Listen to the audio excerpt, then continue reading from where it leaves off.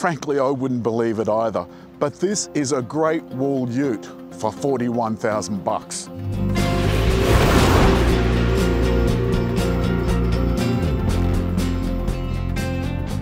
There's a number of things. First of all, if I took the grille off this, you wouldn't actually know what brand this was. It looks pretty much like any other LCV or light commercial vehicle on the market. The difference is this is about half of the price of the opposition, which is utterly stunning.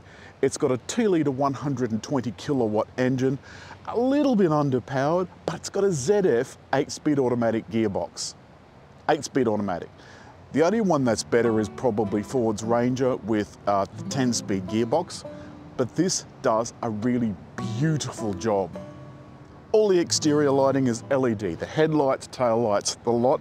There's side steps, and now remember this is the mid-range model. Nice chrome effect on the mirrors, though that's plastic, so you know, eventually it's going to peel off. Indicator repeaters and smart locking. Push the button and then put your hand inside the door to unlock it. Believe me, you need these side steps to get in. I think in this black it looks pretty good. Then we get onto the back. There's a step to step up so you can throw your stuff in. There's lights down here for the number plate. This actually looks all pretty good. There's also a rear view camera. Something that once upon a time you had to strain to see. Oh, wow, that's unexpected. This is the first time I've had this open. This has got a strut here to let this down lightly.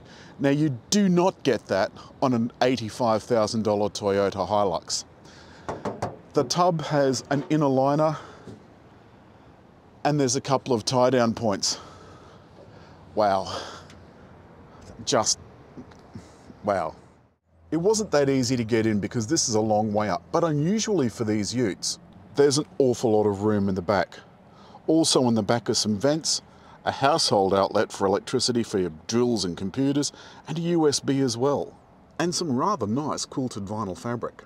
The space in the back is something that I don't see often in the opposition cars that cost twice as much.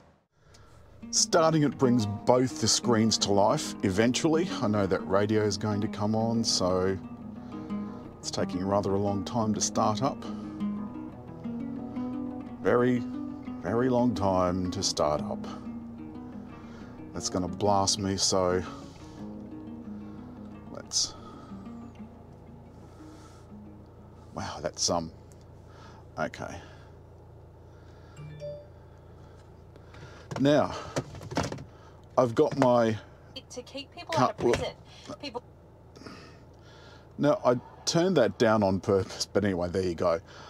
This is one of the easiest infotainment systems that I've ever had to work. It is very impressive. The graphics are nice and clear, but also everything that it does is also nice and clear. Buttons along the bottom for radio, phone, Android Auto, and so forth. I've got Apple CarPlay, it is by wire, and I've got my phone plugged in. There is a voice assistant too, which for a change actually works. Listen to this.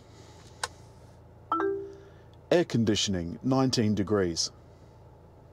Okay, I've adjusted the temperature in all areas to 19.0 degrees. And you can ask it to do other things as well. You can ask it to turn the outside air off and various other things. It's all plastic, but it is lovely. But there is some of this metalised plastic which I'm not terribly fussed on, and the reason for that is I personally think it looks cheap and eventually it gets scratched and starts to peel and so forth. Just have it black or some other colour. These HVAC controls, extremely easy, and front and centre is the hazard flasher.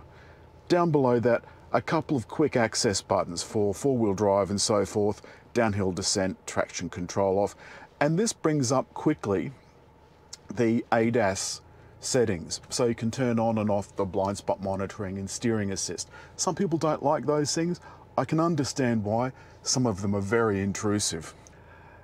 And for a car that's, remember, $41,000 drive away, this has electric seats.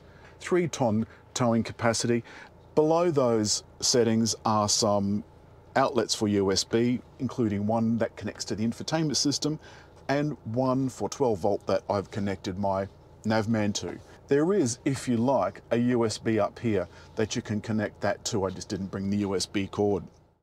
The power delivery in normal mode is, let's just say it's punchy, considering it's only got 120 kilowatts.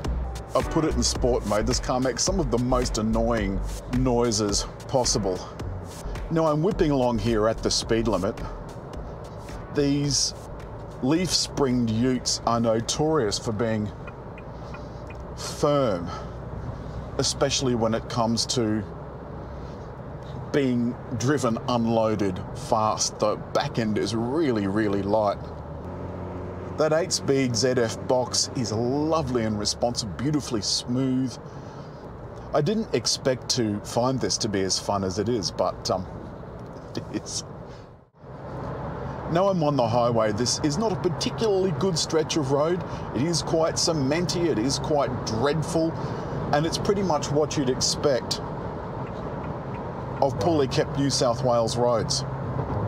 And yet, the ride in this is surprisingly good. The Canon is doing exceptionally well.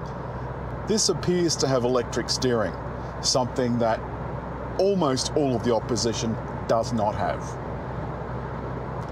And so the lane keep assist and collision avoidance and all of that sort of stuff is actually active steering.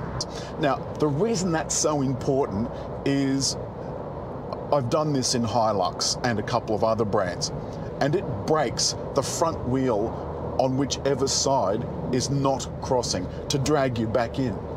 It's dangerous at speed. It's absolutely horrendous. This got 5 stars, and it's got a 7-year warranty, and it's half the price of the opposition.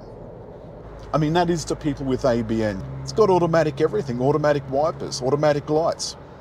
When you turn the engine off, it puts itself into park and applies the parking brake. There are some utes that still have a manual brake. It's just started to rain again. Sydney weather's been on shuffle. So, there are a couple of other important things that I want to point out. One, the ute market in Australia is consistently the top selling segment in the country. I don't know who's buying them, but they can't all be tradesmen. But they probably are mostly business people. Let's just set this again. Lovely.